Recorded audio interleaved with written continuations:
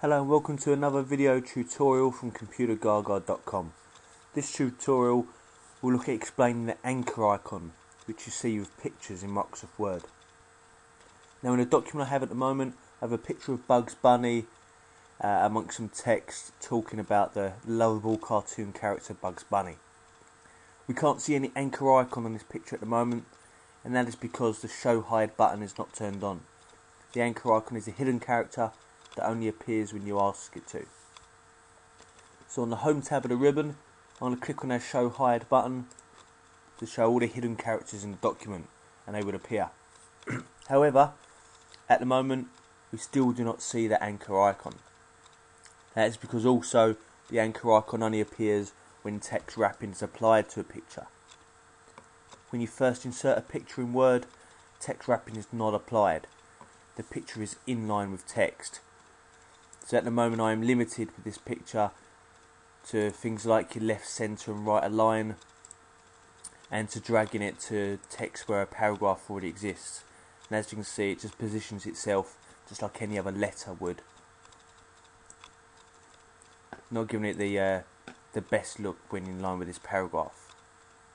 So what we're going to do is I'm going to click on my picture, use the Format tab, the picture tools on the ribbon, and I'm going to apply some text wrapping. As you can see at the moment, it is in line with text. If I choose any other setting, for example square, the text will now wrap around the picture, and I'll also see this anchor icon appear in the corner of my picture.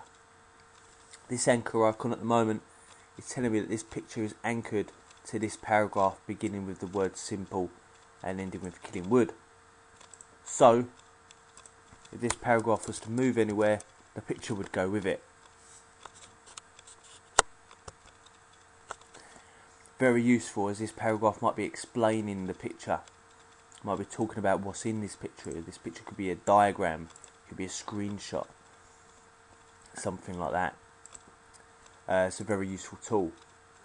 If, however, it was going to be this paragraph beginning Bugs' foremost rival, or maybe the one above, Bugs' well-known personality, that explain this picture, I would need to anchor it elsewhere.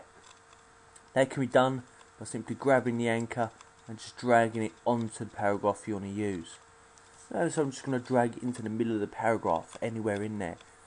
Yet the anchor icon will appear over to the left hand side of the first line.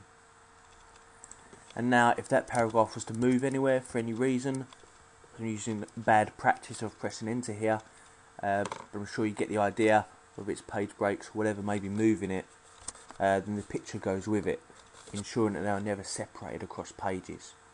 And as you add content at the top of the document, a picture would always remain with a paragraph associated with it.